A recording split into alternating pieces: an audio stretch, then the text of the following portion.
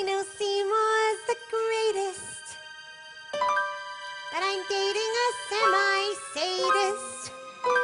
So I got a black eye and my arms in a cast. Still, that Seymour's a cutie. Well, if not, he's got inner beauty. And I dream of a place where we can be together at last. What kind of place is that, honey? An emergency room? Oh, no. It's just a little daydream of mine. A little development I dream of, just off the interstate. Not fancy like Levittown. Just a little street in a little suburb, far, far from urban Skid Row. The sweetest, greenest place, where everyone has the same little lawn out front and the same little flagstone patio out back. And all the houses look so neat and pretty, because they all look exactly alike. I dream about it all the time. Just me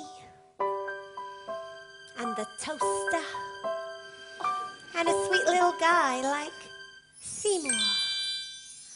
A matchbox of our own, a fence of real chain link,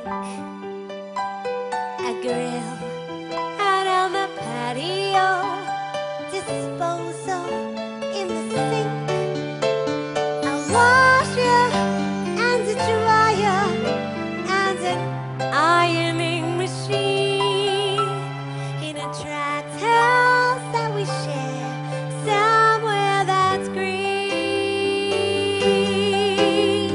He rakes and trims the grass. He loves to mow and weed. I cook like Betty Crocker, and I look like Donna Reed. There's plastic on the furniture to keep it neat and clean. In the pines, so scented air, somewhere that's green.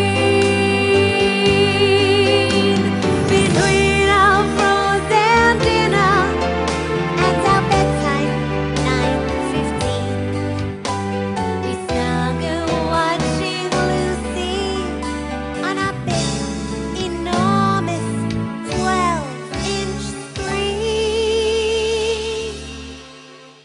I'm his December bride. He's father, he knows best. The kids watch Howdy Doody as the sun sets in the